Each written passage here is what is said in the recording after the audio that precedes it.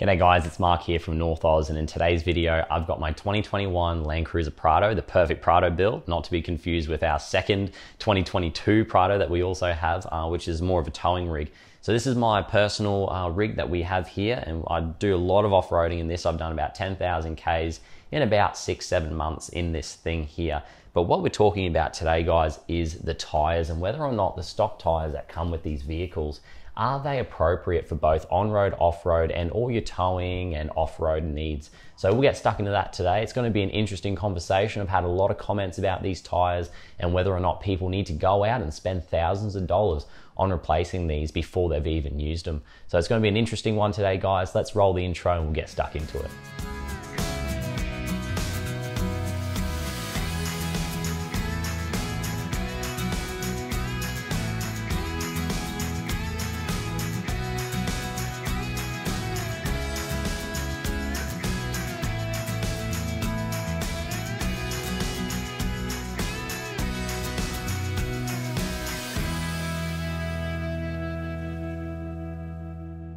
So we're going to be talking about these stock tires, like I said, and what sparked this video was a guy called Greg Robinson, one of the viewers. He commented and he said, you know, is it worthwhile basically upgrading these, and what were my experiences with them? So we're going to talk about that today. You know, these are called a Dunlop Grand Trek. They are touted as an all-terrain tire. And you know what, for the job that they do for coming with a car, they actually do a pretty good job. I would say that the main focus of these tires is purely to get the fuel economy value that they have on the brochure, basically. And that's pretty much mostly all they're good for. I mean, off-road, they still do okay. I mean, I've taken these in sand, I've taken it on wet roads, and some people have, you know, complained about hydroplaning and stuff. But, you know, guys, I really don't have any issues with them. You know, I've done pretty much everything I need to do on them. The tread pattern on these, I'll show a close-up now. But the tread pattern on these, you know, they are okay. They do have some fins on the side for grabbing and stuff, but nothing like something like a Toyo all-terrain or a Bridgestone like a KO2 or something like that, and definitely nowhere near something like a mud terrain. So as long as you kind of understand that and understand that this is predominantly, although it's an all-terrain tire, it is going to be predominantly for on the road. To get this out of the way, which are the stock dimensions of the wheels and tires, the tires that are on these GXL Prados, which are going to be slightly different to the VX and Kakadoos, but the GXL Prado tire stock size is 265 width, 65 profile in an R17, so a rim size of 17. The rim size is a 17 by 7.5 from the factory, and they have an offset of 25, so that's a positive value, of course. So that gives you a little bit of an idea of what we're working with from the factory. You know, the tires, I think, are a great width for the vehicle. I think that, you know, you probably don't want to go much wider than this on a vehicle that you're going on and off the road with. They do look a bit small though. That's probably something that I'll mention, that these rims don't particularly look that great, especially once you start putting a lift in these vehicles. They look a little bit small. So you might want to go with a maybe slightly bigger profile tire just to give yourself a little bit more of a better look.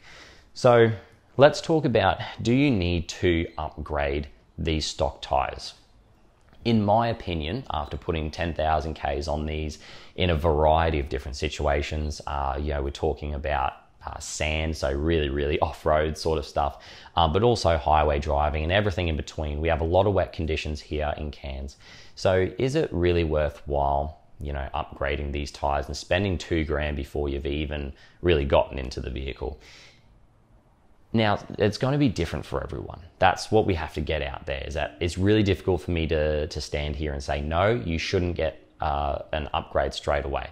If you are going and doing, say, tracks like the Cape Trib tracks, you know, we're doing Creb, we're doing, you know, all these really muddy sort of tracks where it's going to be actually dangerous for you not to have maybe even a mud terrain in certain conditions, then absolutely you probably should be looking at upgrading almost straight away.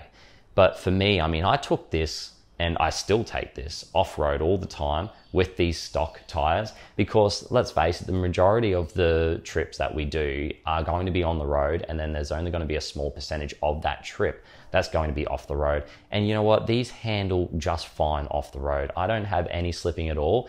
We've got a pretty hairy track, we could call it, going between, it's not really a track, it's a road, but it's a dirt road going between like where I live and Chillago.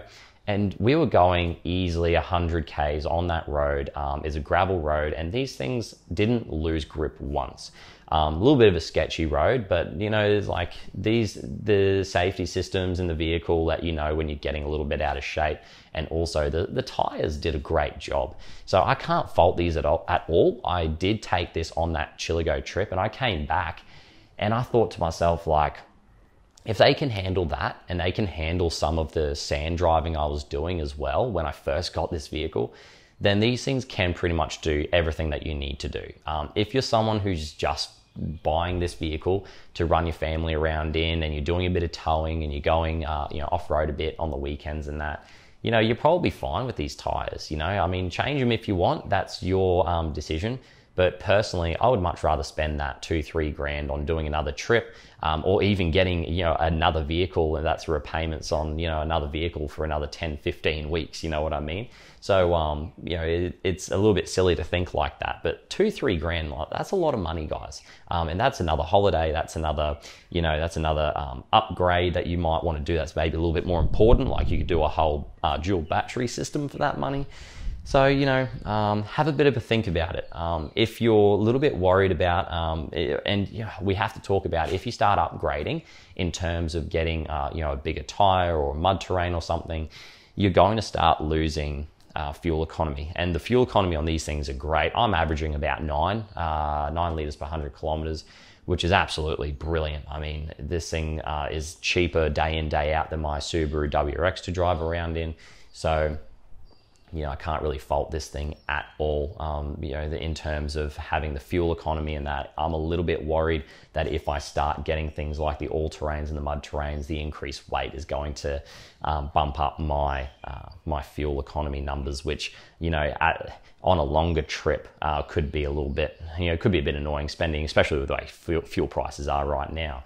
It'll end up costing me, especially on a large trip, like maybe 4,000 or 5,000 kilometer trip, you know, it would end up costing me quite a lot of money. So in terms of, do you need to go out and upgrade these tires straight away? No. If that's all this is as far as you get in the video, no, I don't feel like you need to. I think these tires can do just about everything you need to. I think it'll come down to a lot more about the way that you drive and your knowledge about air pressures and stuff in terms of how far off the road you can get. But the next thing that I want to talk about, guys, is what are the upgrade options? And if I were to upgrade, which I will be doing once these tires are done, after these tires are done, what would I upgrade to, and what are some of the options? So let's have a look at that now. One of the things that I really like to do, guys, is looking at all the other rigs that are around. And unfortunately, there's really not too many Prado builds out there on YouTube. One of the really good builds out there, if you haven't seen it yet, but my statistics tell me that a lot of you guys are watching his stuff, is Fire to Fork. So if you haven't seen some of those videos, he does great videos about different, you know, camp cooks that you could do, a whole pile of different food and meal options for on the road and on the fire and stuff. So he made a Prado that's really, it's a really tidy rig, very nice. And the specs that he went with when he did the walk around with Ronnie Dahl was he went with a 285/70 R17. So he kept the same size rim. He did upgrade the rim, which we'll talk about in a second. But he did end up increasing the width of the tires by 20. So he went with a 285 instead of a 265. And he ended up giving it a little bit more aspect ratio as well. So a little bit more profile, a little bit more height of 5. So it went from a 65 to a 70.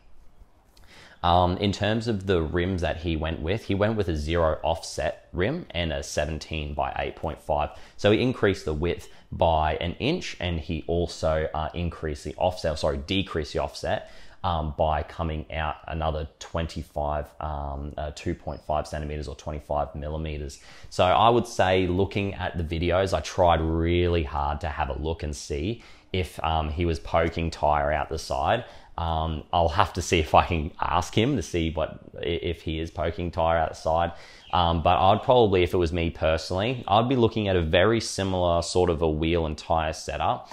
But for me, I might even go with something like a 17/9 with maybe like a 15 offset. So that would probably give me, pretty much the same amount of rim, and that even half an inch more to maybe fit a slightly wider tire if I wanted to, if I was doing more intense tracks. And it would probably keep me just inside of the fender, so that I'm not poking out. Because for those of you that don't know, if you're over in America and you're watching this because you're interested in the Prados and you have GX460 yourself, we're not allowed to poke tires out here in Australia. So our tires have to be down in line with our fenders, and we can be pulled up on it by the police, and we can get defected because of it, which would be a shame, because if you're talking about buying 2-3 grand worth of wheels and tires and whatever, and you can't even use them, then that's what a waste of money. So something to think about. That's probably this type of style I would go with, those sorts of specs. Tell me, what do you think? I really don't have a lot of experience, and there really isn't a whole pile of information for how big of a tire we can go on these Prados. So tell me what you guys think. What sort of tire sizes are you guys running? What sort of rim dimensions are you guys running? Please include offsets in that too, if you could. It'd just be interesting to have that discussion down in the comment section. So in summary, guys, I see a lot of rigs out there on the tracks, and I see a lot of, tow rigs and a lot of, vehicles that probably aren't really doing the tough stuff, and they're all running things like, pretty serious all-terrains and mud terrains. And I kind of look at them and think, well, wouldn't you rather spend that money on something else? But it's your money, do what you want with it. But just personally, I've only got a set amount of money I can spend on my vehicles every week, and I don't really want to spend a large chunk like that if I don't really have to. I might actually end up upgrading, before these tires are done. It would be great. I love my photography, as I've mentioned. The reason why I bought this flat back option was of Prado. And if you don't know what that is, I'll put a video up, a link for you to have a look at. But the reason why I ended up going with the flat back was because of the looks of the vehicle. So it makes sense that I'll probably end up, changing the rim and changing the tire as well to give it a nicer look, so it photographs a bit better. But that's just something that if I had the money, I'll do it. But these tires, in terms of necessities and just getting where you need to go camping, these things are fine. So I hope that answers some of your questions, and I do appreciate people like Greg and all the people that are commenting on the videos, asking all these questions. It's a really great community we're starting up here, guys. Although I'm in a different place to a lot of you guys, it's really cool. I'm getting comments from people in like Sri Lanka and America and all this stuff. I never dreamed of that even happening. Just to be able to communicate with you guys like that is really, really cool. So this passion that we have for driving off-roads and cars, and it's a universal language. So it's a pretty cool thing. So I appreciate you guys. Thank you for watching. Thank you for subscribing. Thank you for doing all the things and supporting all the videos and commenting and all that stuff. It means a lot to me. A lot of you guys don't get to the end of these videos, so I'm only speaking to a small number of you guys here. So I do appreciate you guys making it all the way to the end of the videos. I know I tend to go off on a little bit of a tangent, but that's just how the videos go sometimes. Guys, we've got more Prado videos coming up, lots of exciting channel news coming up as well. And I really do appreciate you guys. So I'll see you in the next video very soon, and take care, and I'll see you then.